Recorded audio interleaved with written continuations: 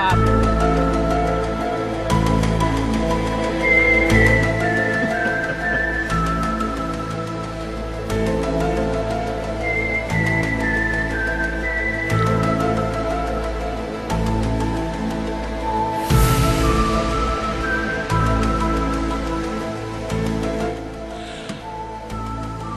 the John DeVito Broadcast Center, welcome, ladies and gentlemen, to Paranormal Radio with Bob Trzeciak on the Windy City Hometown Entertainment Network. So sit back and enjoy Paranormal Radio. And now here is the super king of Paranormal Radio, Mr. Bob Trzeciak. Now I'm the super king. Okay, thank you, John. Always nice coming to do these shows here. Today we have an interesting show. One newbie, a new person that I'm very happy to get on here. I'm actually happy to be. I've known Shell Ward for some time, but we've never really talked. Never really had a chance. So tonight we get a chance to actually talk. So I'm kind of happy about that. And then we did have a couple of cancellations. We got Mr.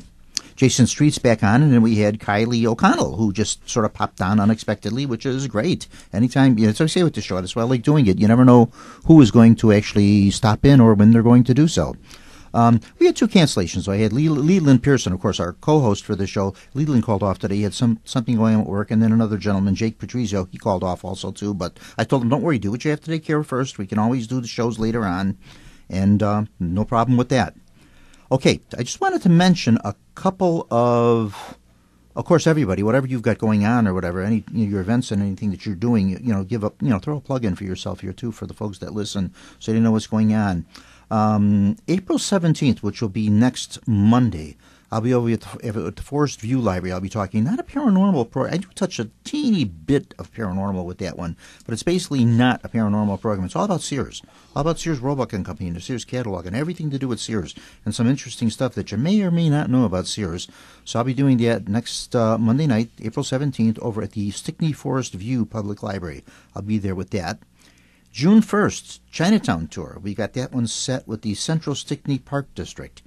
Give them a ring about that if you want to do that, 708-496-8292. And that will be the Chinatown Tour. It's a supernatural Chinatown tour. We take a run through Chinatown. We visit a Buddhist temple. You have a nice dinner. It's all included with the price of the tour. It's $40. I think they're asking $48. Susie asking over there for that one. So you can sign up for that if you choose to do so. And then the next week, is it, or the week after that, I'll be doing the Sears program again over at the place in Palos Heights there, or Palos Park, called The Center. I'll be there with them. And then some other things, but down the line we'll talk about that. And then I got some other things in the work here too. Some things I wanted to mention about April, the month of April, because we got some interesting stuff. And every April show, matter of fact, one time I did the whole show by myself. I did it just all about Titanic, because we do have a few April events, and a couple of them actually happen on Good Friday. Supposedly Good Friday, and if it happens to be a Friday the 13th, is like a very unlucky day, and biblically, for whatever reason, everything bad that has happened in the Bible supposedly happened on a Friday, and that's why they're called Bad Luck Friday the 13th. Frigatriskaidekaphobia, of course, too, is the fear of the number 13. Good Friday events that actually took place in New Orleans in 1788. A terrible fire started that burned down almost 95% of the city. It was started on Good Friday. A gentleman lit a candle at an altar. The altar wound up catching a lace curtain on fire, and from that it lit the house. He ran down the street to go to the cathedral to warn the priest to ring the bell. The priest would not ring the bell because it was Good Friday and the bells were kept silent. So it wound up taking down about 95% of the city of New Orleans in 1788, including the cathedral itself. But then they rebuilt, and then again in 1794 they had another devastating fire, which took down a lot of the city. So after that they says, that's it, we need some codes here. So they changed things, and no more wooden roofs and no more wooden outside buildings, everything with the brick between the posts, and kind of the architecture, the way you kind of see the city now when you go to New Orleans, that's sort of the way it looks now. Up until then it had a very different look to it, but they changed things a lot with that because of fires. You can't have your city burning down every couple of years like that. April 1865, which happened to be a Good Friday, the assassination of Abraham Lincoln, our 16th president. Happened on a Good Friday at Ford's Theater in Washington, D.C. Civil War had just ended. The president decided to take a rare moment to relax and go with his wife and another couple to the theater and see a play and just relax for a little bit, and ba-boom, he wound up getting assassinated. That was the last public event he ever attended. That was the end of that. A lot of things we could talk to about it. Maybe you'll mention a few of those things. A lot of things about Abraham Lincoln assassination. And another event that did not take place on a Good Friday, but it took place on an April 15th, and it was a Sunday night, and that was the sinking of the Titanic. Titanic struck an iceberg out in the middle of the North Atlantic, April 15th, 1912, and 11:30 at night they hit the berg, and within a couple of hours the ship sank with a great loss of life.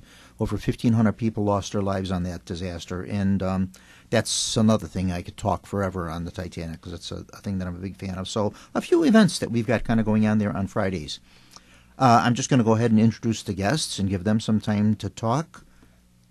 Mr. Jason Streetz, welcome back. Hello, thank you. It's an honor and a pleasure to be back on the show. Thank you, Bob. Glad to have you back. Yeah, glad you could make it. Yeah, and go ahead, just introduce yourself, Jace. Tell us what you do. Yeah, sure. I'm Jason Streetz. I'm out there as Tarot by Ta. I do tarot card readings throughout the Chicagoland area, private parties, public events, personal appointments, as well as online, using services like Zoom worldwide. So, yeah. There you go. Boy, if that didn't sound like a good commercial, I don't know what does.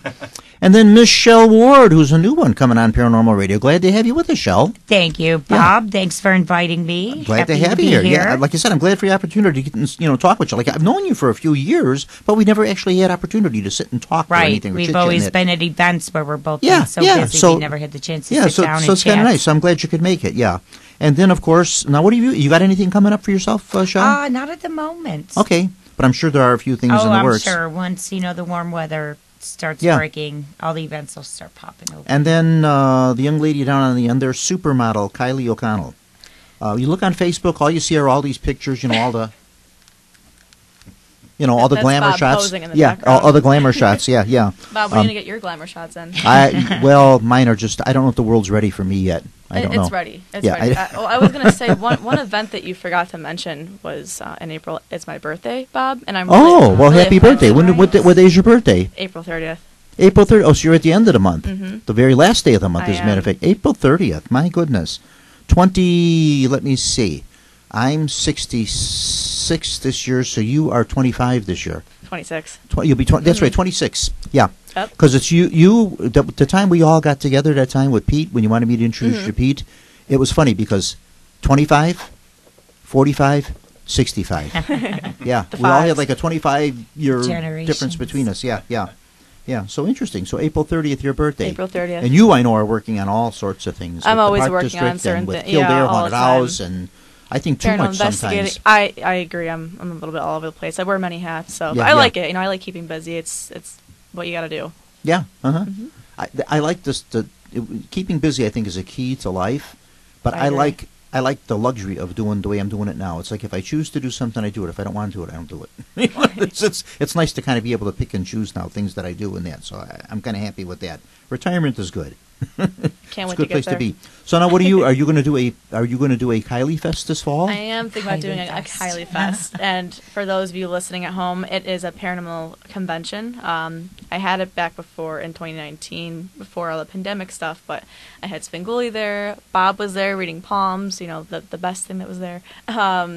We had investigators, we had palm readers, psychics, you name it. It was all there. So I am planning on doing something again this September or early October. I'm just kind of figuring some things out, reaching out to some celebrities, stuff like that. So yeah, pretty I know excited. you're kind of hee-haw talking about this way, that way, whatever. So because I know you're just involved with a lot of different things like that. And of course, when October comes, forget it. We're all busy with my phone's just off in October. See you in November. Yeah, that's exactly it. I'll see you after the first week of November. Yep, correct. And last week of September, all the way through the first week of November. Forget it. Yeah, I basically go missing all of October. Maybe a Monday or a Tuesday night if I'm lucky, but even those now I'm getting filled in with stuff, so forget it. It's just a busy man. Yeah, it is. It's just a busy time of year. Yeah. Mm-hmm.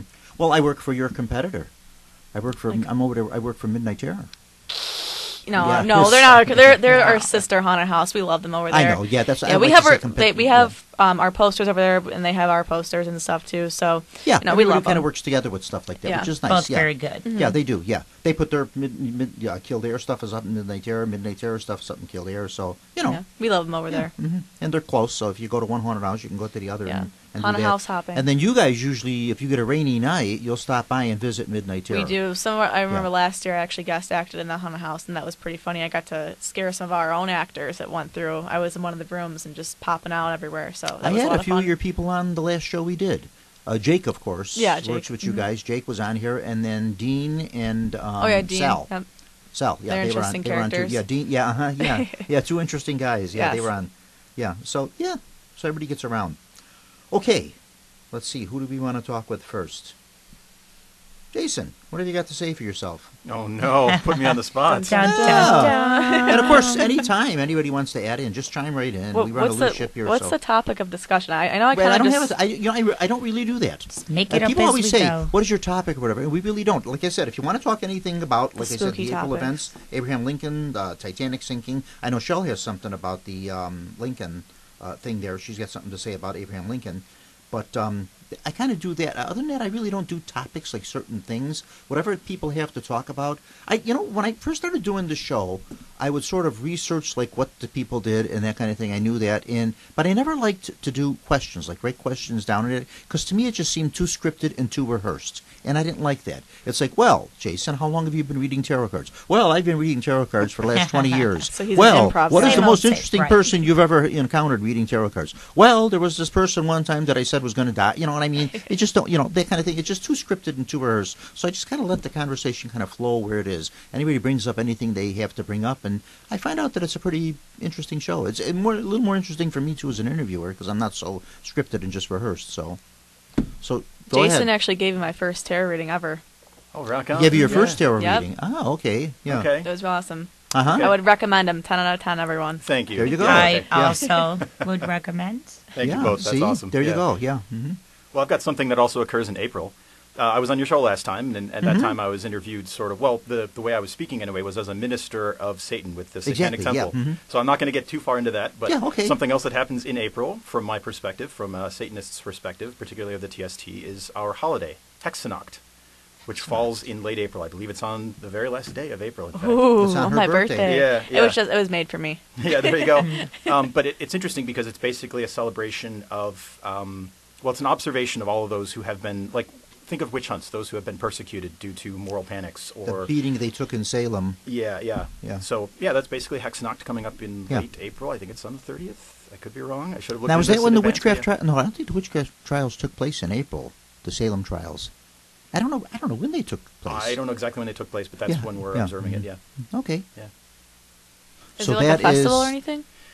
Well, this particular year, yes, there's rituals and it's considered a holiday in our religion. So everyone's sort of Satanists were like trying to herd cats, but everyone's welcome to sort of observe it as they like. But there are in-group rituals and festivals, and in this particular year, there will be a convergence of people of my religion that will be occurring in Boston this year for SatanCon. So that we're actually. Oh, there's a Satan con. Yeah. Okay. What is that? It is sort of it's the second year. It's going to be essentially an ongoing annual gathering of Satanists to sort of celebrate us as a religion. Okay. And so this will be both our 10-year anniversary as a religion, as well as it'll be the observation. Only of 10 years? I Hexanacht. thought Satan was... Well, our particular- Well, yeah, the other branch, Yeah. the Temple of Satan, that's much, much longer. The Church Yeah. of Satan was started in the 60s by LaVey. Yeah, whereas yeah, TST yeah. is a more contemporary phenomenon started in 2013. Yeah. Anyway, Okay. so that's happening in April. Yeah, good. There you Okay. go. To your theme. So there's one for April. So we'll be looking for posts on that. So if anybody wants to get a ticket to Boston to go... Well, I To know the how I'm Satan con? celebrating my birthday. Yeah. Going Well, you can go to to Boston too and celebrate your birthday in Boston. I've been wanting to go back, actually. I've been when I was 13. It was awesome. I love Salem. It's a great place. I never was in that neck of the woods up in New England. Other parts of the country, like everything the other way, but never nothing. I did That end of the Richard country. Crow weekend out in Salem many years ago. Mhm. So that was pretty fun. So I would love to get back there just to see the changes too. They've had so many changes. Cool. Okay, Shell, what do you got going on? Pretty much been writing poems. Okay. Trying to do a little social media thing. Doing a trip out to California to see some folks, but I will try to get on the Queen Mary. Oh, sure. Out there. Yeah. Do a little ghost investigation if I can. So I'm looking forward to that. Very haunted ship. Oh, yeah. Very much so, Can't wait for that. Mm-hmm. Yeah, yeah. Now, you wrote a poem. I wrote a poem. You wrote a poem about, well, go ahead. You tell us what it's about. This is regarding Abraham Lincoln's ghost train. Yep. Which has been seen. Mm-hmm. I believe it was in Albany, New York. So no, here in Chicago too. And it shows up in Chicago, but it's in Chicago. It's sort of a dormant ghost. The last known time that it stopped by Chicago was about 1910. Mm-hmm. The last time anybody ever seen it.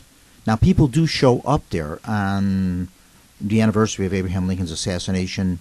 They show up at the train tracks and they say they have funny things happen with the electronics. People get the funny feeling, watches stop, stuff doesn't work, that kind of thing like that. Right. But no one's actually seen the train until 1910. So it might be like a dormant ghost or a dormant entity, just something that hasn't been seen in a while.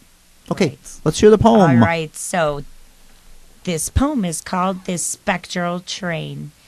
In the dead of night, when the world is still and the moon hangs low over the distant hill, a ghostly train comes chugging by with a spectral conductor's eerie cry.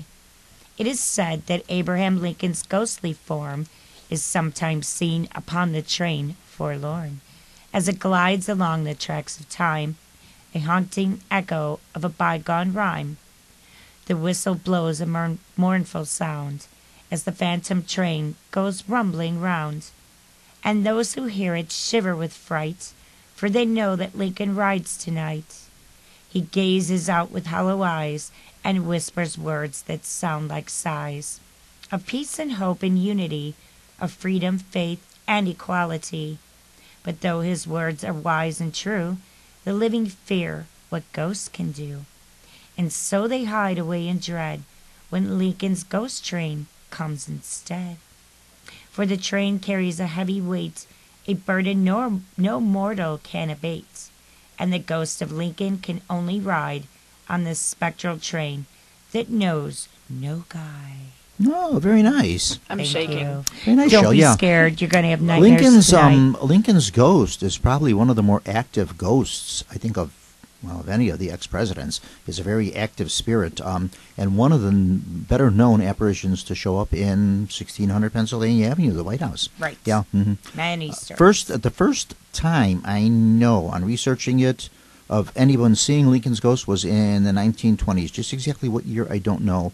But it was then First Lady Grace Coolidge, wife of President Calvin Coolidge. She happened to go into the round, yellow room, the yellow oval room. She went in there and she says, sure enough, straight ahead, there was Abraham Lincoln with his hands behind his back looking through the windows out over the Potomac.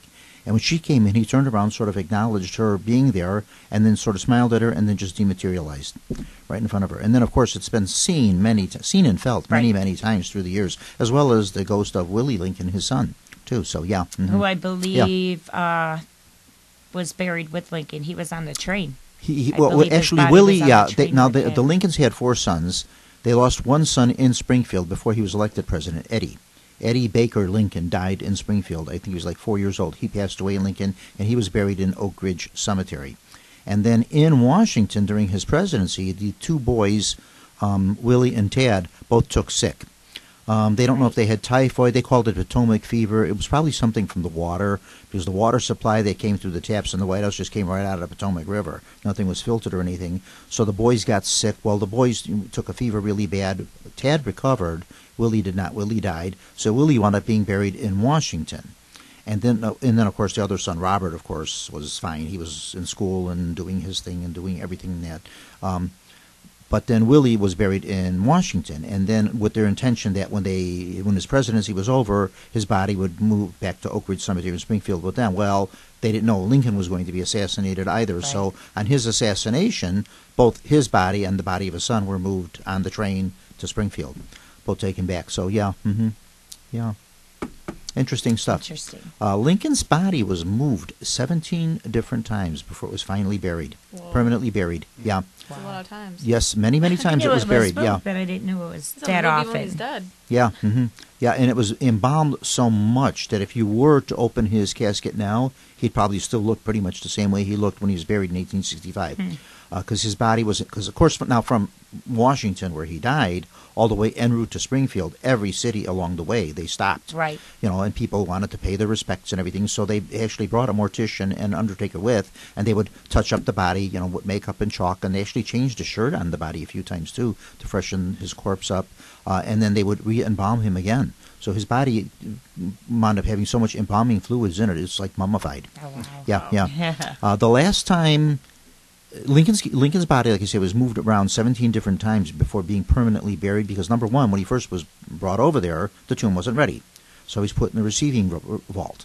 And then from the receiving vault, when the tomb was finished, he was put in that, but in the cellar, like in the basement of it, until the top was done. And then when they had it completed, he was put up in a marble sarcophagus up on the first floor for viewing for the public to come through. And then there was a attempt to steal his body. See, all the attempted And they grave broke the robberies. sarcophagus, and so then what they did is they wound up taking the body out, moving it back down, covering it up with boards, covering it with dirt, putting it in a secret spot, doing something different with the sarcophagus and that, and sort of making a dummy sarcophagus where he really wasn't in, but was somewhere else, and then they had to redo something with the tomb again. So 17 different times he was moved before finally being permanently buried. In 5 times over the years the coffin was open. Because it was moved so much, they wanted to make certain that is indeed Abraham Lincoln's body still in this coffin, or is this one of the dummy coffins or something, that they had one of the decoy coffins. And finally, I think it was September 26th, I might have that date wrong, but I know it was September 1901, Robert Lincoln, the last surviving son, because by then the other son had died too, Tad, last surviving son, Robert, finally had enough of this and said, look, I want my father and my family buried permanently, and enough of this moving around stuff and all this and everything. So finally, in 1901, they had the tomb in Springfield redone, rebuilt, everything done, and before being buried into the floor of the tomb, no longer on the top where there'd be easy access to his coffin, he was put into a steel cage and then cement poured in it, and then his body, the cage lowered down into the ground, and then like a couple of tons of cement dropped on top of that, so he's finally permanently buried there. And that. But before they did this, they opened the coffin up one more time. They opened up the coffin, and there were 22 people present at the time. Maybe 26 people present at the time. The youngest being a boy, 13 years old. His name was Fleetwood Lindley. And these people all witnessed it. They said, it was brought up into the rotunda of the building. The coffin was open, and of course it stunk to holy heaven when they opened it up. But they looked in, and you could indeed see that it was the face of Abraham Lincoln. His eyebrows were gone, but his beard was still intact. The face was very chalk white, but still preserved. You could see it was him. His suit he was buried in was a Brooks Brothers suit that he wore for his second inaugural. That was the suit he was buried with. He had like a little yellow mold over it, and the flag, and he had gloves on his hands, and the flag that was in his hands just disintegrated. Oh, wow. But nonetheless, it was indeed Abraham Lincoln. The boy, Fleetwood Lindley, that was 13 years old, was in school. And his father was on the board of Oak Ridge Cemetery. They originally wanted Lincoln buried at Arlington, and Mary Todd Lincoln, his widow, fought for it and said, no, I want my husband in Oak Ridge. Mr. Lincoln and I like Oak Ridge. That's where our son Eddie is. We like that, so I'm going to have him buried there. And she won out. Being his widow, she got what she wanted, so she had him buried there. But then, of course, they said, well, all right, then we'll build a big tomb there and a memorial, which they did do. But Fleetwood Lindley, his father, was on the board of the Oak Ridge Cemetery, and he actually took his son out of school and said, look, I want you over here, get on your bicycle, ride down here. There's going to be something. They're going to open up Abraham Lincoln's coffin, and I want you here to see this. It's a once-in-a-lifetime event. And he did. And he was the youngest person that saw it, and he lived up until 1965. He was the last living person to look at the face of Abraham Lincoln that was living. And he said he regretted it. Later in life, he regretted it because he says he had nightmares about it, dreams about it and that. I probably would too. Yeah, and then there's a very, very interesting, there was an old game show on TV called I've Got a Secret, hosted by Gary Moore many, many years ago. And I think it was the 1952 episode of it, and they brought out an old man who came out. Gary Moore actually escorted the man out onto the stage, and you would have like a celebrity panel of 4 people, and they would have to guess what your secret was. And this man's secret was he was the last person that was in Ford's Theater when he saw John Wilkes Booth shoot Abraham Lincoln. Yeah. So that was, I just thought that was just so fascinating that someone that saw something like that lived into the TV era. Right. You know? Yeah. Yeah. And then never 3 months know. after he did the show, he passed away himself. Yeah, so interesting stuff. Lincoln full of fascinating Definitely. facts and stuff like that. Titanic, another fascinating, interesting one that you could talk forever about. You know, Kylie, what have you got to say before we get started on another subject here? About Lincoln? About anything, whatever you want to talk about. Well, what I was going to say about Lincoln is when I was 13, we took an 8th grade field trip to Springfield Sure. to the museum and stuff, and they had this room in there where it was like Lincoln's funeral. And I thought it was interesting, and I still remember that they had real flowers in there. And when I asked my teacher why they had like the real big, funeral bouquets and stuff, she's Oh, like, you mean where his coffin was? Where Yeah. he had the funeral? Yeah, in Yeah. the Lincoln Library. Mhm. Yeah. mhm, And yeah. she said, because that was our president. Yeah. I'm like, but it's a fake funeral. But, Yeah, I yeah. guess in a way. There was a makes sense. coffin. I used to do tours and things with the Mhm. Summit Park District and all that, and then the director that they had, Mary Borowski, she retired, so I don't really do anything with them anymore. But we were at one point, they were having some anniversary thing of the Lincoln funeral train, Mhm. and we were trying to get the funeral train to stop in Summit because, as it turned out, it actually did. Oh, wow. Summit wasn't even incorporated until 1890, but the train did stop there for a while, and we were going to just try to get the train stopped there, and they could come out and give a little speech and talk about it and everything and all that. But they wanted some ridiculous, like $10,000 or something ridiculous, just to stop the train there for a few minutes and then go on. So we said, well, that's okay. We'll see the train in passing. That was Right. it. And then someone else does have a casket. They have this replica casket of Lincoln's casket, his leaded black casket that they buried him in, and this thing tours around too. And they do talks about the casket and tell all that about it and everything in that too. So yeah, so interesting stuff. Lincoln is probably one of our most written about presidents and probably the most portrayed in film too. So many films of Lincoln. Oddly enough, George Washington. I think there's like 1 or 2 Washington films, and that's it. Oh, they even made a vampire film about Oh yeah, Lincoln. Fearless, the Yeah. Vampire Hunter. Right. Yeah, that was see that that. was Right. it was interesting, but it was It was it was very interesting, hokey, yes. but it was interesting. Different perspective. There were a couple of yes. good scenes in it. Yeah, yeah, yeah. I'm very much into the vampire thing too, which one Right. of these days we'll talk about. In the fall, I'll be doing a whole program on vampires too at what library? They already booked me for that one. I'm actually adding more things to You're it. just so busy. I am, yeah, especially for Every October. day. Yeah, yeah. So what else have you got going on, Kylie, or anything coming up? I should say, besides your birthday, April 30th. Nothing coming up that I can talk about. Oh, okay. well, that's but- enough of that. She's a woman of secrets. No, but Everybody has these even- secrets. They all have. we Everybody did has secrets. just investigate the old state county jail in Indiana. You and That- probably 200 other people. Yeah, no, it was there was a few of us, but it was pretty cool. There was a lot of jail cells. It's very different from like Joliet prison. Mhm. There's more history. I feel like Okay. it's more like it's smaller, so it's more intimate. Sure. But it was just you could feel that energy when you walk in. I Mhm. guess like part of it was like the house where the sheriff used to live and his wife and stuff. So I guess when the sheriff died, his wife took over, and everyone hated her and tried to run her out basically. But I didn't get to investigate too long there. I couldn't stay too long, but from what I got to see, it was pretty interesting. Okay, cool. All right, so evidence from that to be coming. Mhm. Okay, great. Yeah. Dun, dun, dun. Okay. Well, if you got nothing else to say for the time being, For anyway. the time No, being, yeah. no, For the no. time time being, anyway. Titanic. Another one with interesting facts. Do a whole program on that too. I like to do these things. I find something that I like, and then I research it, and I do something on it. And what I did was all because there have been so many things written about the Titanic and the sinking Titanic, and so many movies about that, and et cetera, Right. and so on and so on. What I did was the psychic connection to the Titanic, and I was surprised at how many people that survived it, how it affected the survivors' lives afterwards. These people's lives were never the same again. So many of these people that survived. There were a lot of suicides among people that survived Titanic. One gentleman said that he always loved to go to football games and baseball games, and he loved all that stuff. And he says after he survived the sinking Titanic, he could never do it again. Because every time they hit a home run or scored a touchdown, and the crowd would stand up and cheer, he says, I got sent back to the North Atlantic in Oh, 1912, wow. and I heard the screams of all the people. He Wow. says, that's all it reminded me of, and I couldn't do it. He said it was just too much. Yeah, it was just too much for me. Yeah. PTSD. Yeah. Mm-hmm. Yeah, it was too much. Yeah, so many people were affected by it in different ways.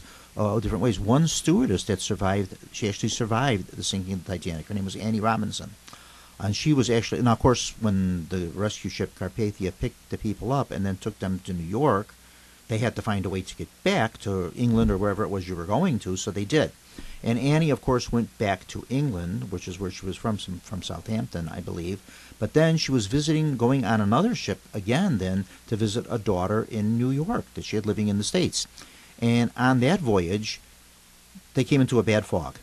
The ship's foghorn sounded, and it just scared the bejeeves out of her, and she didn't want to relive this whole thing all over again. She jumped and committed suicide and killed herself. Yeah, killed herself, yeah. Many of the wealthy passengers, too, they were no exception to the rule either. So it affected people in a lot of different ways. There were many suicides from this, and just different ways it affected people. One lady, I wish I could remember her name, but survived as a child. She survived the Titanic sinking, had a very productive life. She went on to work for the telephone company, married, had a few children, everything. And then just for some strange reason that no one could figure out, in 1954, something just hit her, and she took a pistol and killed herself and committed suicide. Yeah, and just killed herself.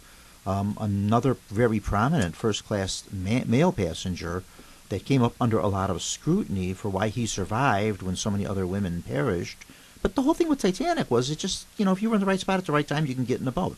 Because there was like the women and children first type thing and all that. But if there were some other officers that were in charge of boats, if there were no other passengers around, yeah, sure, go ahead and jump in, and you were welcome to go. And that's basically what Dr. Washington Dodge, that's basically what he did, is he just got into the boat, and away he went in that. But then he came up under a lot of scrutiny because he survived, and so many other passengers passed away and did not. And he was involved in banking and financing and things. And then there was some sort of a crazy, about 1918, something going on with some insider trading. And he was involved with the scandal. And him not wanting to get involved with another scandal again, same thing. Took a pistol and put it to his head and killed himself. Yeah. Dr. William Frauenthal, psychiatrist. A lot of early psychiatry. Now, 1912, there wasn't a lot of psychiatry. Psychiatry was still in its infancy, kind of new. And, of course, there was no such thing as grief counseling. If you went through something like this, you were just basically expected to pick yourself up, continue, and go on with life. And obla-di, obla-da, that was the end of that. Dr. Frauenthal, actually, his wife got into a lifeboat, and then as he saw the boat lowering off the decks of the Titanic, he saw the boat wasn't filled. So basically he jumped. He jumped off the deck and jumped into the boat. Landed on another woman passenger and wound up breaking a couple of her ribs. But nonetheless, everything was okay. Survived the sinking. Later on in New York City, wound up opening a medical facility in a high-rise, I think about 14 floors at that time, considered a high-rise or a pretty high building in those days. And he had a whole floor up there for psychiatric help, which he did a lot of charity work in all of that. And then, for whatever reason, decided to jump. Just jumped from the building, killed himself, committed suicide, and his wife, who survived the disaster, spent the rest of her life in an insane asylum.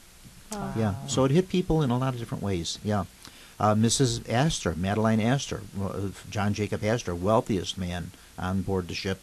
His young bride, Astor was 42 years old, divorced his first wife, and actually had a son, Vincent Astor, that was as old, or I think even maybe a year older than the woman he married now. He married Madeline Force Astor, someone he had known all his life, and she was 19 years old, and he married her.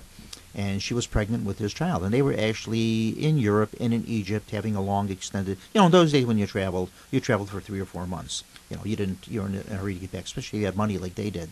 And so they were coming back on Titanic, and of course she got into a boat. He asked Astor, John Jacob Astor, could he accompany his wife because she was expecting, and he says, nope, I'm sorry, only women and children on this boat. So he asked the number of the boat, thinking later on he'd be able to find the boat and reunite with his wife, but of course he never survived. His body was actually crushed. Oh my God. And they identified his body by his monogrammed handkerchief and the amount of money and cash and identification he had in his wallet, because he was carrying about $7,000 in cash. Not many people in 1912 walked around with $7,000 cash in their pockets. That's a big chunk of change. But Madeline Force Astor, of course, then went on, had the child, John Jacob Astor the 7th, I think he was, and she inherited one of the Astor mansions in New York, as well as, I think something like $10 million and all that. And then she went on to have 3 other marriages, which all failed. And then she herself wound up overdosing on drugs and killing herself around 1947. Wow. Yeah. So, strange things kind of happened to a lot of the folks from Titanic that survived. Yeah.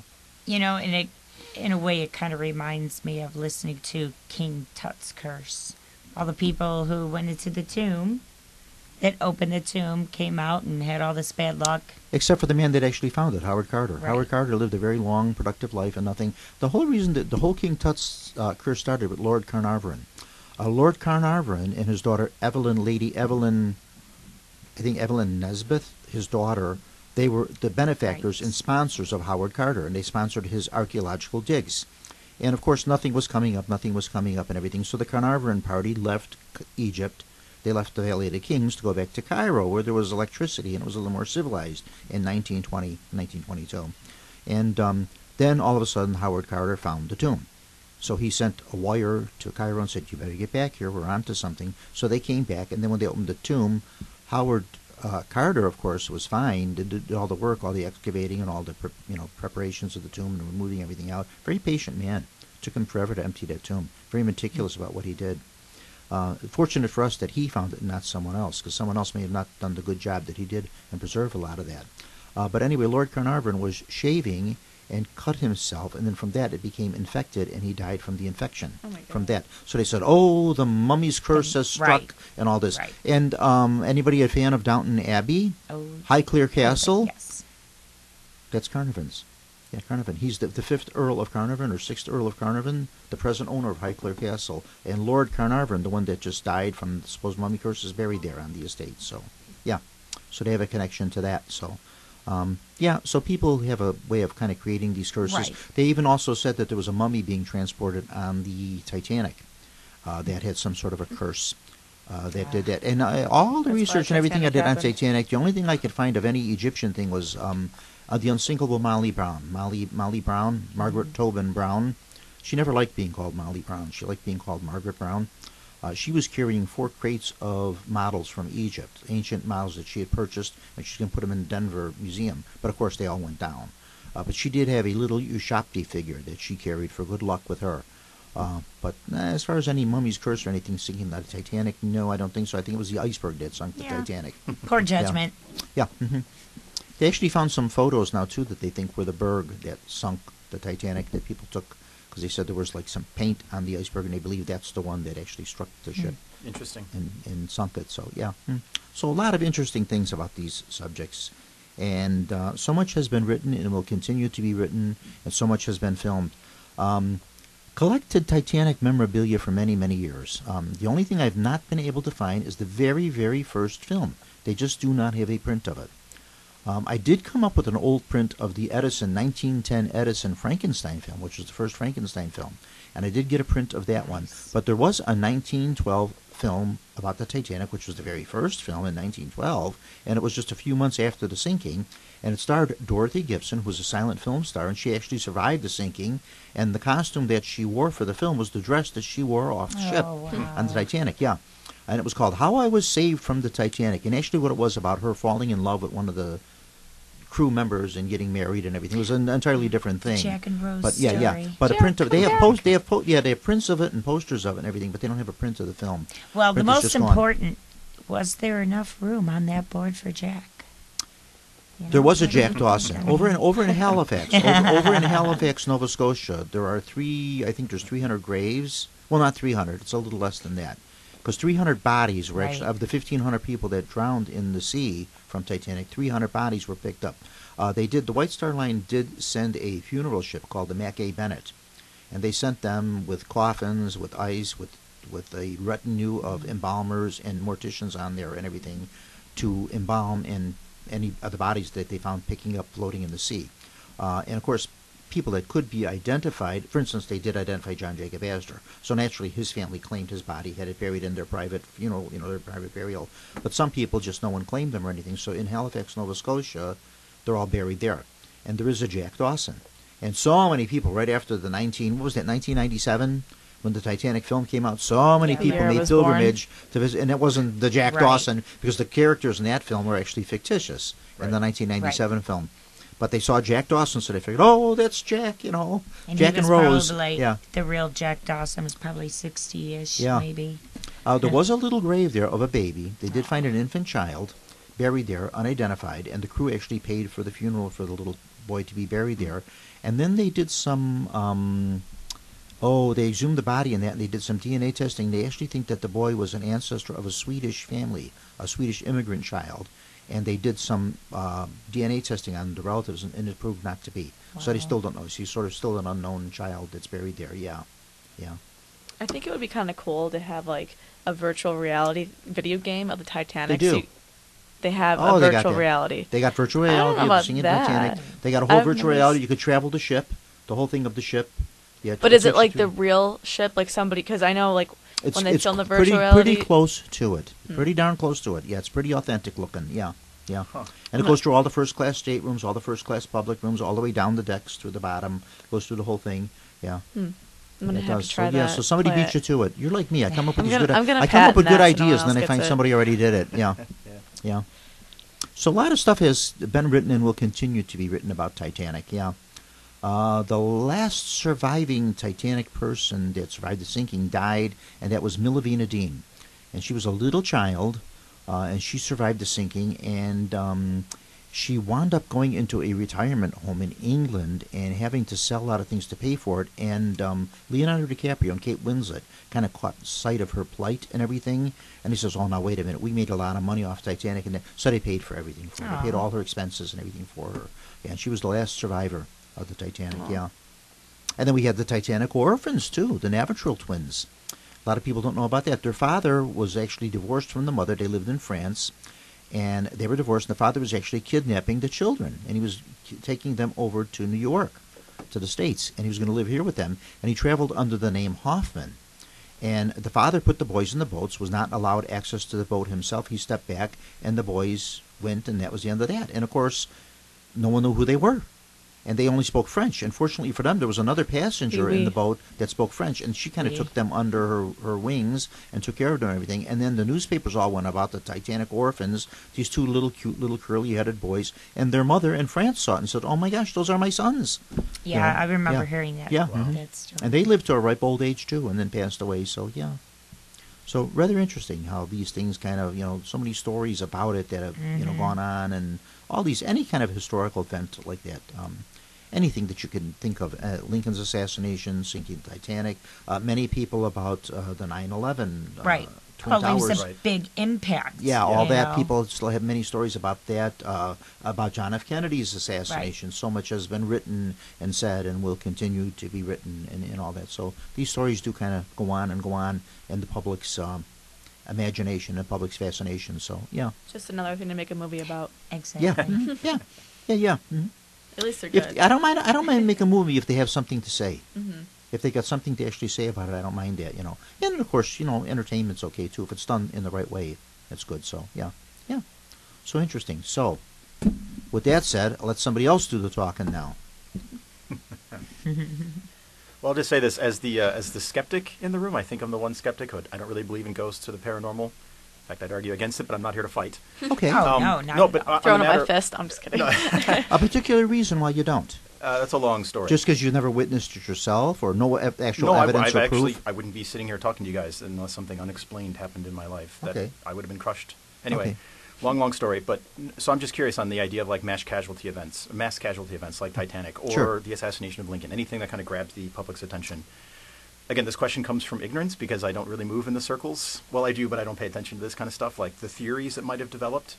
When you were first introducing the subject of the Titanic, you gave us that really exhaustive, cool idea of all of the people who kind of, they got a little upset in the head, and right. Yeah. Do we think have there been theories advanced about was this? I mean, legitimate, credible, not just wives' tales type stuff. About like a paranormal thing? No, it actually did happen. It really that has nothing to do with paranormal. Well, no. I mean, as for like a curse. Or, I see what you're saying. Yeah, obviously. Paranormal. Yeah, so obviously the iceberg is what did it, right? And then Sure. the recklessness of the crew, right, or whatever. Yeah.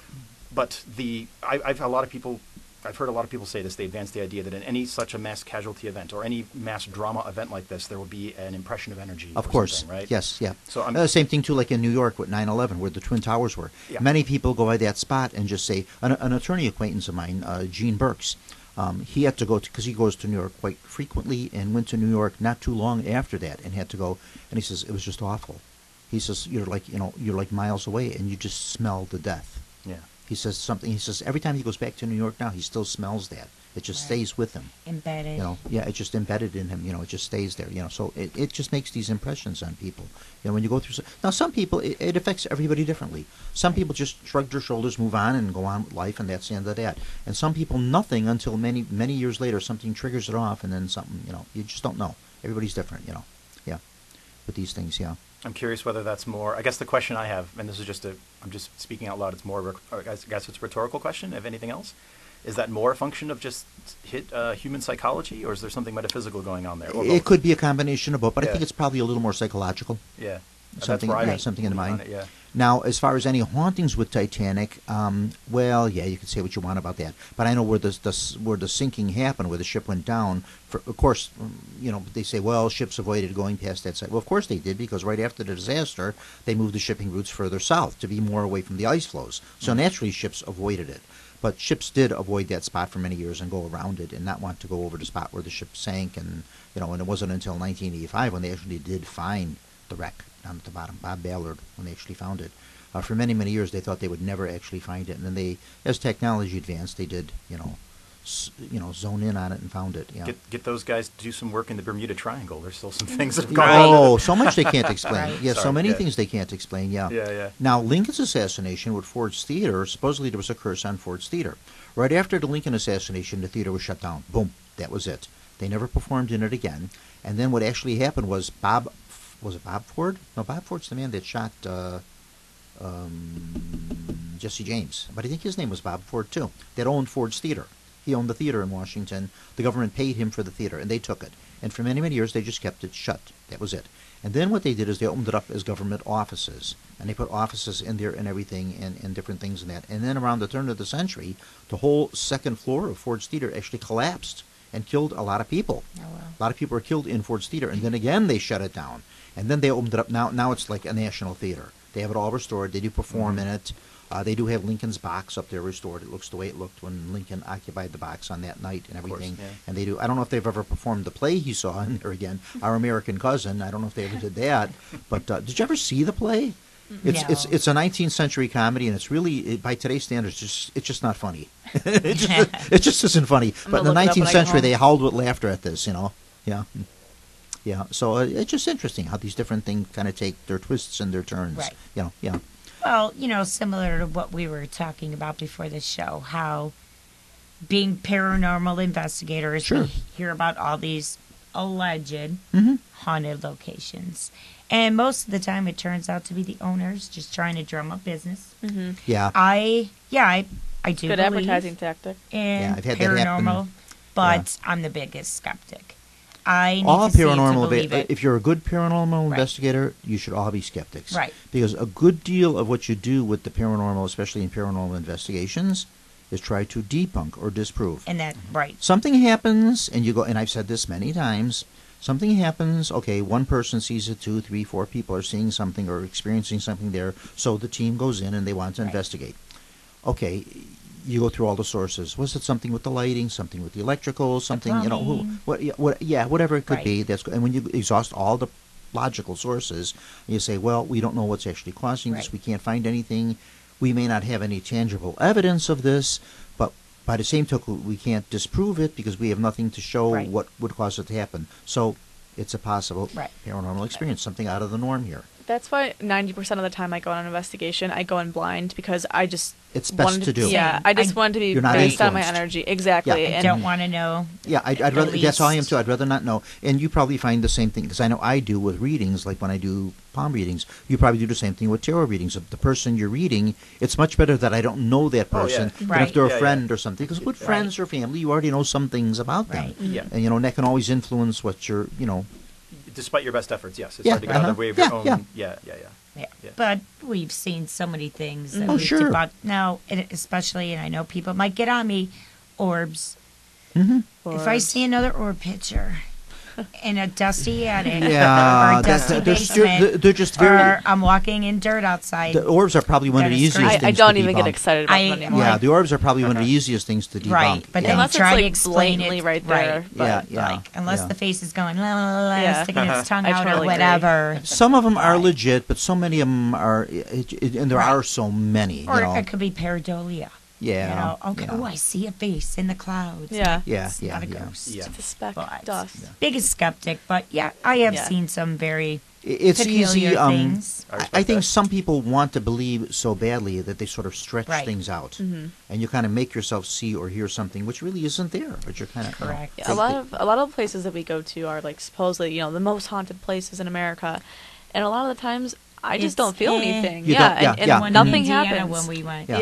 Yeah. I mean, some of the times, there's things that happen, Yeah, of course, I but agree. a lot of the times, crickets. Nothing. Just And it's not crickets. going to happen Absolutely every time crickets. you're there, like you No. see Yeah. on some of the ghost shows on TV.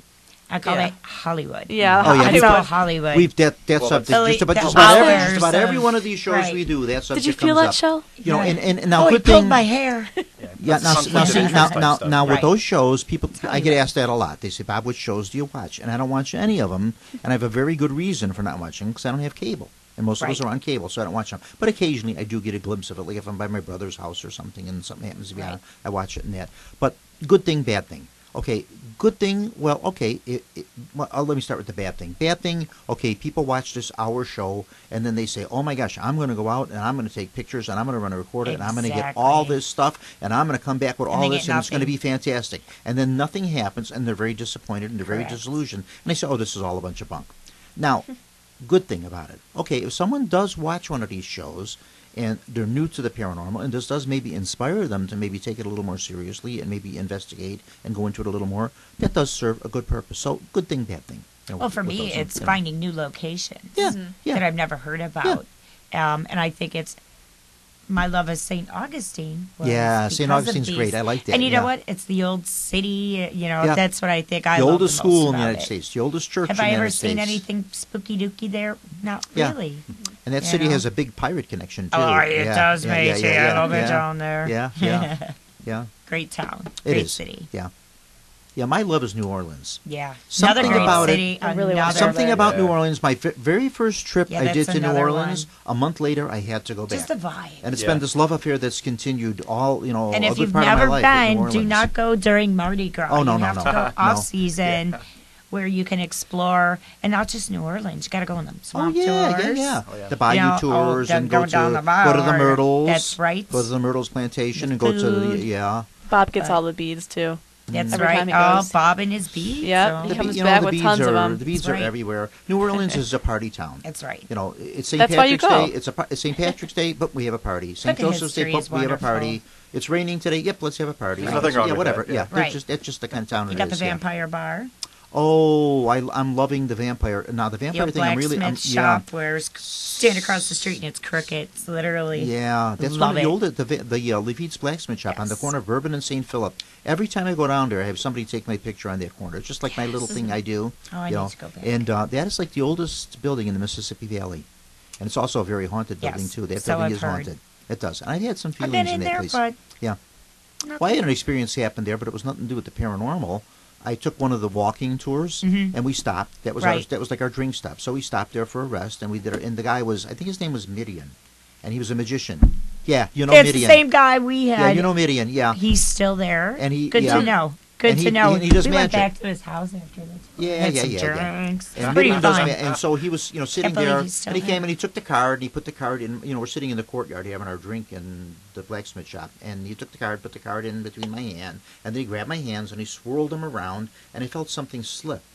I felt something. I says, "Oh, son of a gun!" I looked, and he took my watch, and I didn't say anything about it. I didn't say. I says, "I want to see what's going to go on with this," Oh, and so of course then we took the card out, and yes, that was the card, and everybody, clap, clap, applause, applause, applause, and nothing about my watch, nothing about my watch, nothing about my watch. So I'm waiting. I says, "Well, let me see where this is going to go." So, okay, we're getting ready to go. And I said, "Okay, come on, it's time for us to get going and finish with the tour and everything." He said, "Sir, what time do you have?" And I said, "Well, you ought to know. You got my watch."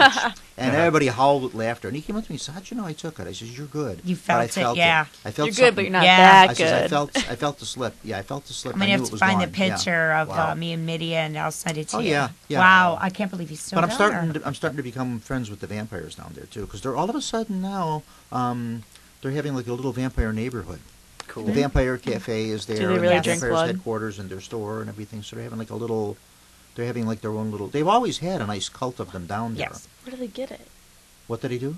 Volunteers. We're whispering. Oh, the Do va- they drink blood? well, Like, it's yes, they okay. do. It's Where do Donations, they get it? basically, or- Exactly. it can, Human it can be. Now, donations. some of them don't drink the blood. Right. Some of them will drink animal blood. Some drink human blood, but the human blood's given by someone that donates to do A it. Now, they do donor. it a different way. They do it through the back.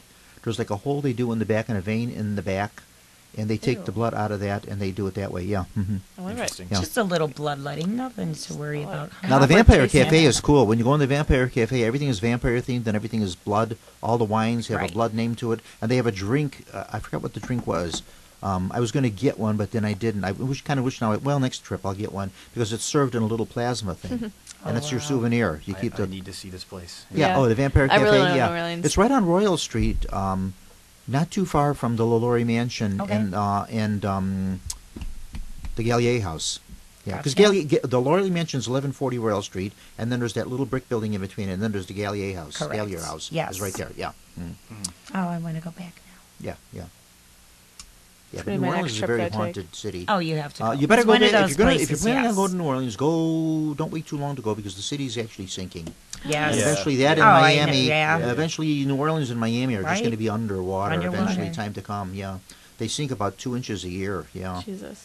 Yeah, when they started off, they were about 15 feet above sea level. Now they're 15 feet below sea level. Right. The only thing keeping them afloat are the dikes and levees, which they keep building up Right. and improving them to keep the water out. So. Right, you're walking down Yeah. the street and then... Now Here's the Miami's boats. trouble is entirely different. Miami's having trouble with the sea just coming in, and it's just flooding, and it's getting into their fresh water supply and everything. They're having bad trouble with it because Miami's just right there on the water, and that. So yeah. But any town like that, where you have a lot of water around it like that, you're going to have a lot of psychic. In an old town, too. Right. The older the town, you're going to have a lot more history and a lot more things that have happened there. So, yeah. But it's kind of cool. I like New Orleans. I like St. Augustine. I was only in once. As many places I've been to, it's just something about New Orleans. That's my draw. I've always been drawn back It's got to a it. vibe. Yeah, I've always been drawn back to New Orleans. Always. Yes, and the places I go. I've been to San Francisco one time. Very nice. I'd like to go back there again. It doesn't have the draw for me like New Orleans does. Right. Yeah. He gets a new voodoo doll every year and just pokes it. Yeah. Is that what it There's your means? voodoo doll down there. Yeah. Marie Laveau's House of Voodoo, and Reverend Zombie's actually moved. Okay. Reverend Zombie's voodoo shop used to be right across from Pat O'Brien's on St. Peter Street, 218 St. Peter Street, but it actually moved, and now it's on Royal Street, Reverend Zombie's. But Marie Laveau's House of Voodoo is still on Bourbon. Still there. It's still there on Bourbon Street, yeah. I still have a few candles from there. Oh, yeah. Yeah, I always get something. Love it. And the cemetery tours. Got to take the cemetery And the churches. tours. Oh, yeah. The The churches, Old St. Louis Cathedral, Right. and then Old Our Lady of Guadalupe over on Rampart Street, 411 North Rampart. I was going there, and that's a neat church too. I like that church. Yeah. Beautiful city. That's the mortuary chapel.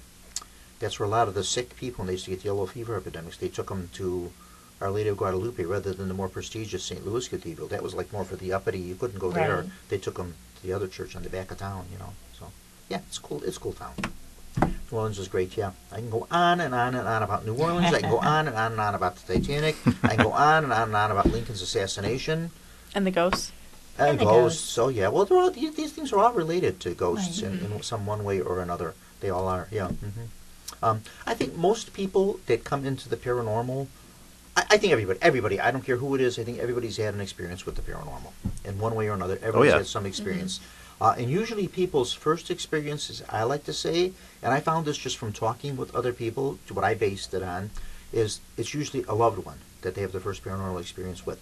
A loved one's passing and something, they're involved with that. And then it sort of gets them into it. Now, not everybody. It's interesting because as a skeptic, that immediately gets my skeptic fangs coming out. I'm like, really? I mean, no, it's not a lack of compassion. It's more like that seems like very easily psychologically explained. Yeah. Because it's hitting the emotional core. Yeah.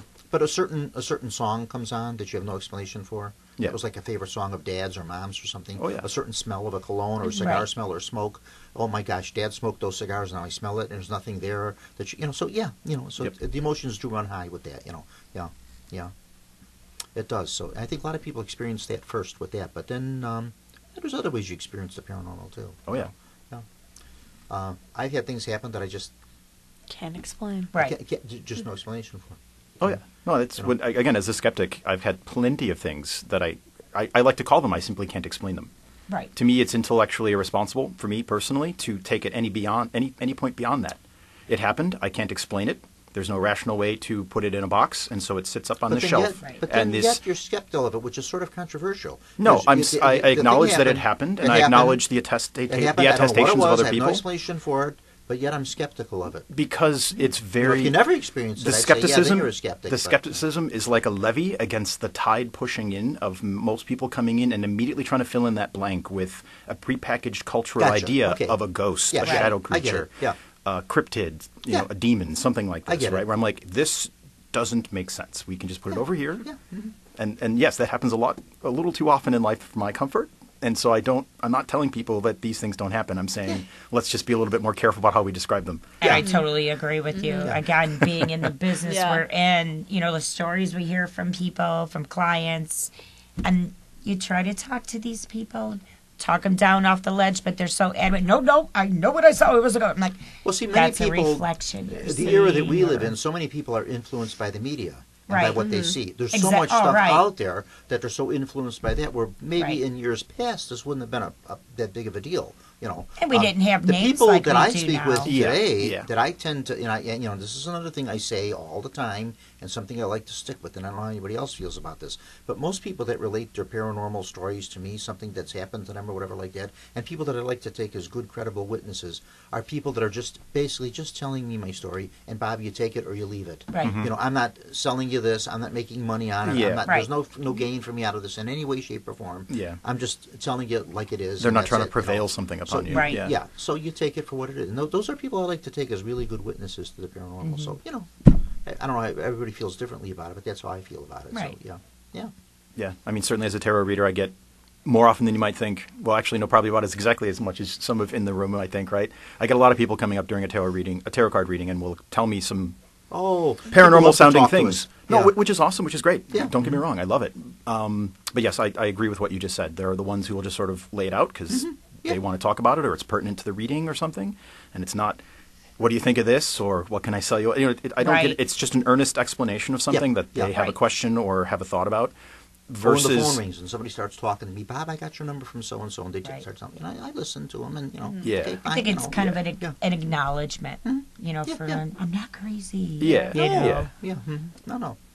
No one should ever feel that way. No, you should. Except for, you know, we've talked about this in the past. We'll meet certain people, and it may be the energy we're giving off where we scare living bejesus out of them. Oh yeah. In Florida, I told you about that little story. We went on the local ghost tour. Halfway through the tour, the lady stops, stares at me. She's like, "Are you a paranormal investigator?" I go, "Maybe." It's not my time to shine. It's her time to shine. You give I your never tour, go to these things saying, this isn't my "I know show." I'm in a ghost tour." No. I never go in saying that. So I just said, "Oh, maybe."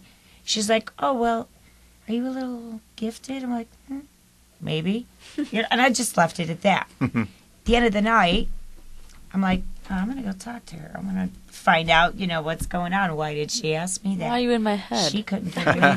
She could not get away from me fast enough. Wow. Like her little feet.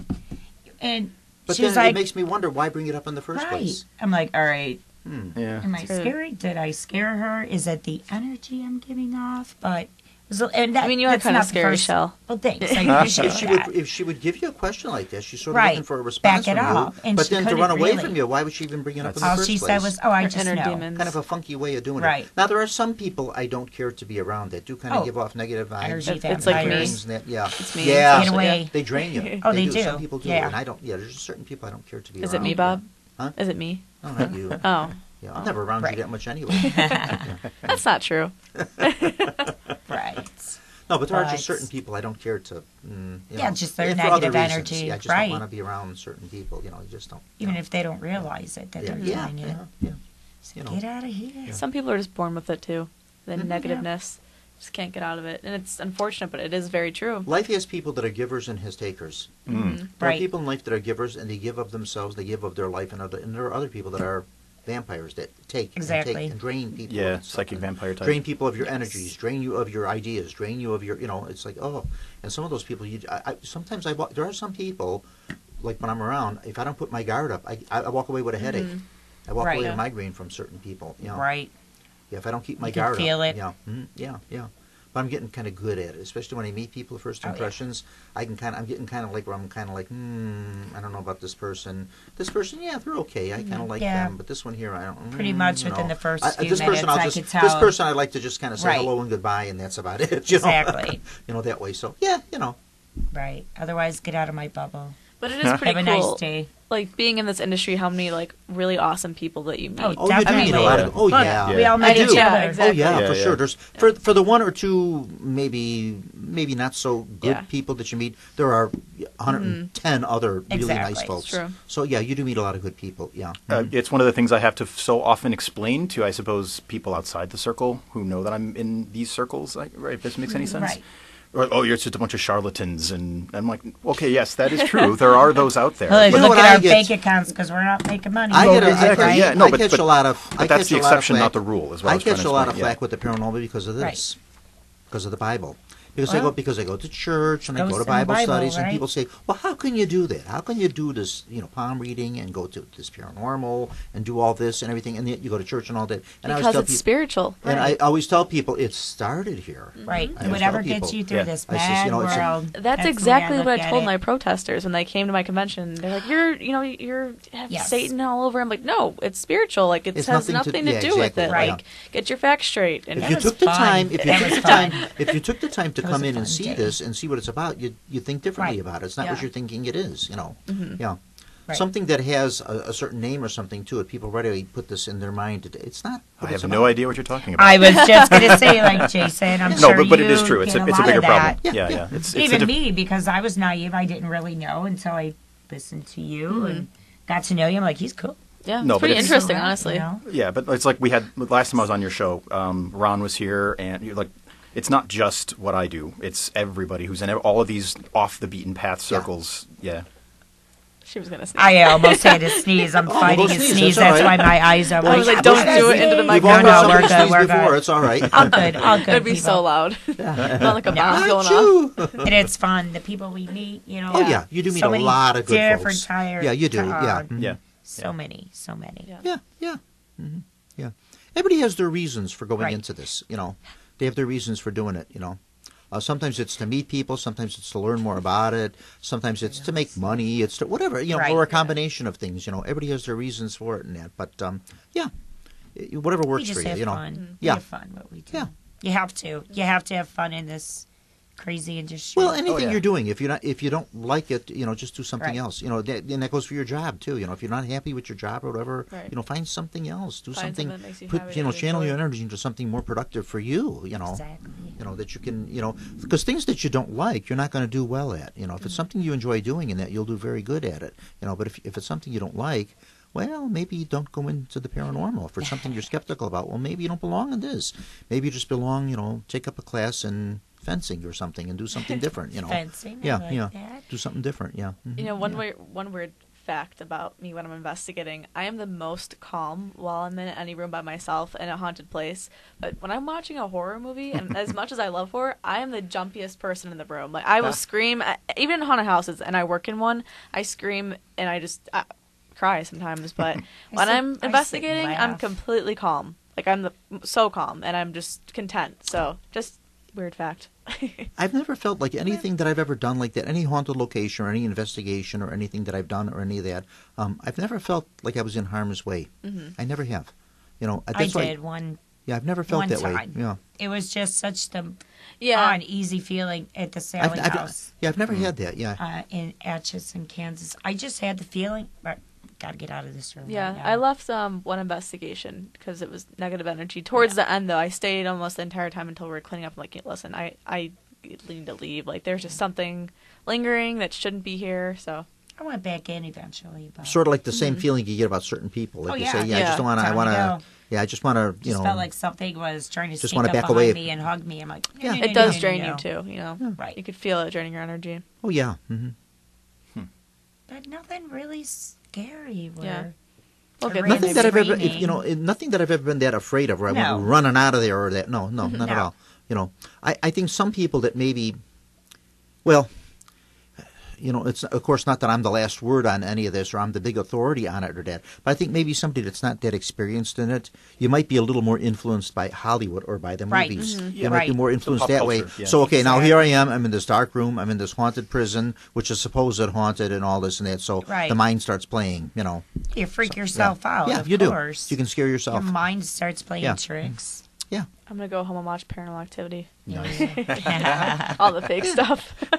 Right. Yeah, but like I say, those shows, they're all, they're entertaining, and if the, good thing, bad thing, and if the show does influence maybe someone to go into the paranormal, study it a little more seriously, take it a little more, yeah, fine, then it did a purpose, But if you're going into it and thinking, yeah, I'm going to go there and in 15 minutes I'm going to get all this stuff, you may be in the paranormal field for 15 or 20 years and may never get that. You just may not.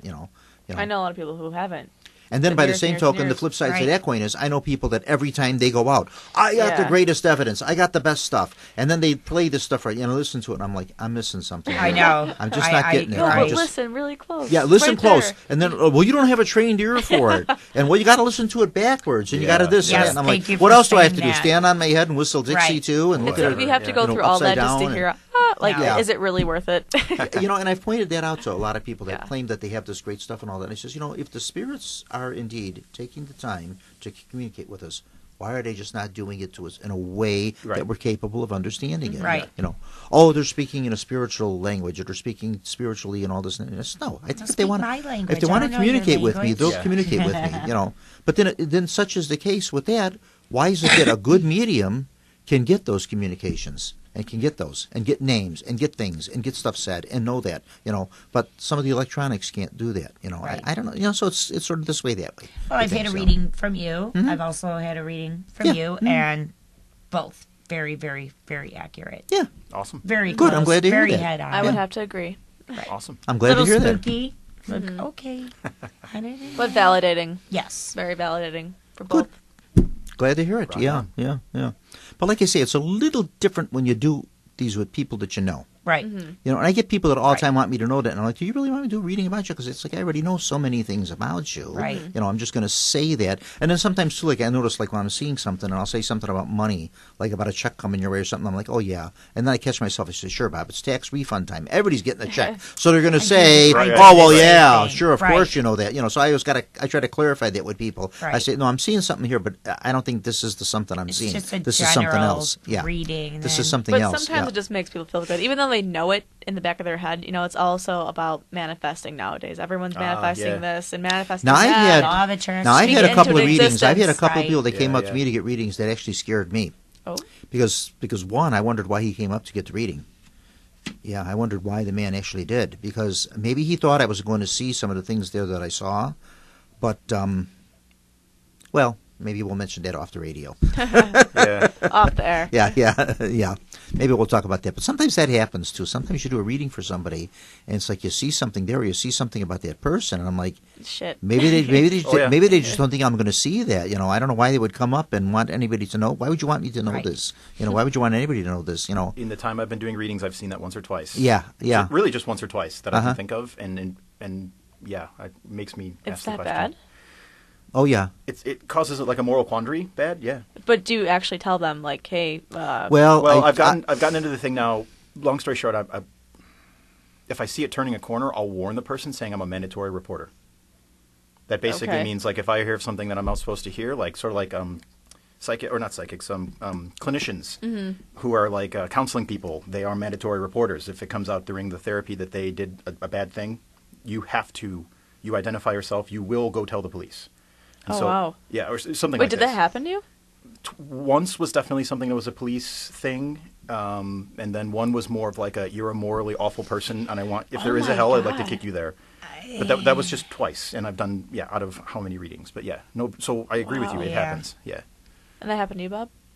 I'll tell you about it later. We had something similar. Oh, Can't talk Okay. about it on the air. Yeah. Yeah. Dealing with a case. It's sort of It like was- a, wow. the viewers at home are like, "Are you serious?" You sort of have like a client reader kind of a secrecy type Yeah. thing. Yeah. There's sort of like a I moral never thing. thought Yes. about that. That's pretty interesting. Yeah.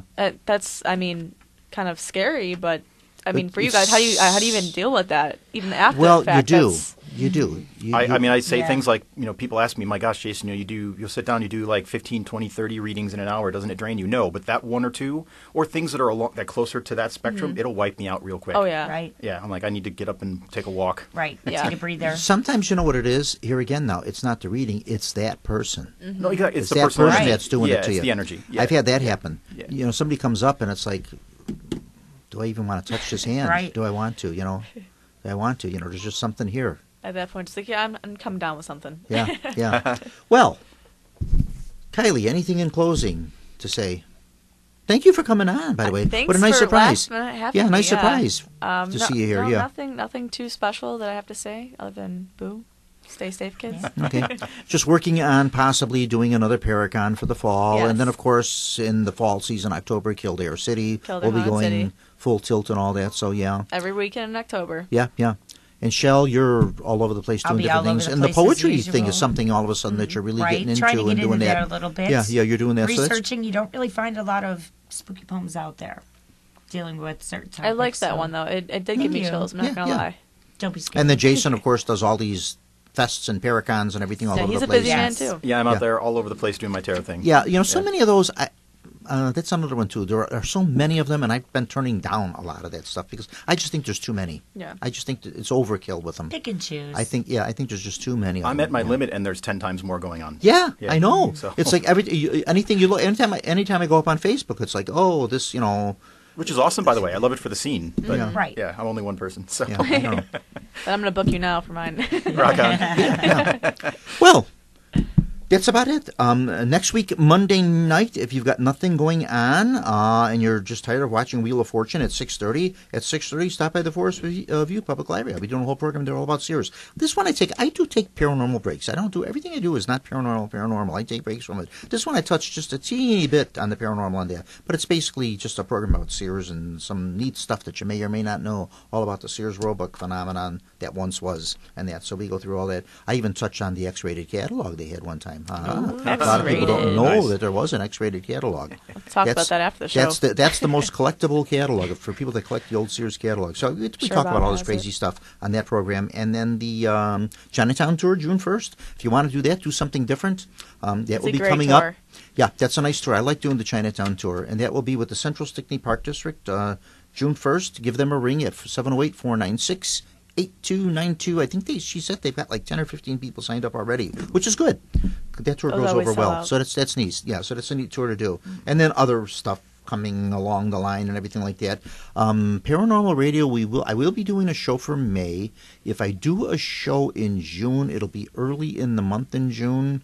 And then I kind of take a break over the summer with the shows. I don't do them, and then we pick it up again in the fall. We pick it up again in September. We do that. So thank you, Kylie, for coming on. Shell, nice to finally you, have you Bob. on here and get Yes. to talk to you. Great You know, sitting down here with yeah, you. yeah, Do it again yeah, nice. sometime. And Jason, thanks again for coming Sincerely back on. appreciate Yeah. it. Yeah, welcome to come back anytime. Any of you, anytime you want to Thank you, stop Bob. on. So just Thank you. just pop on. Always nice having you guys here. So, okay, John, X-Files music. Dun, dun, dun, dun, dun.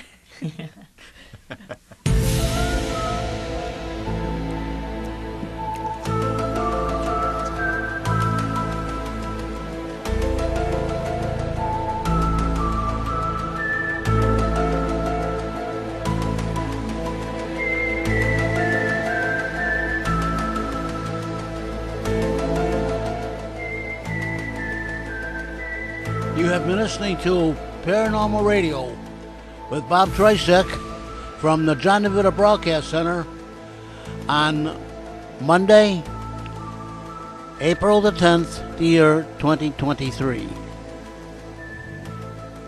Paranormal Radio was directed by John DeVita. The executive producer of Windy City Hometown Entertainment Network is Mr. John Shikanda. This broadcast was pre-recorded on Monday, April the 10th, the year 2023. Until next time, friends, please be safe and thanks for listening.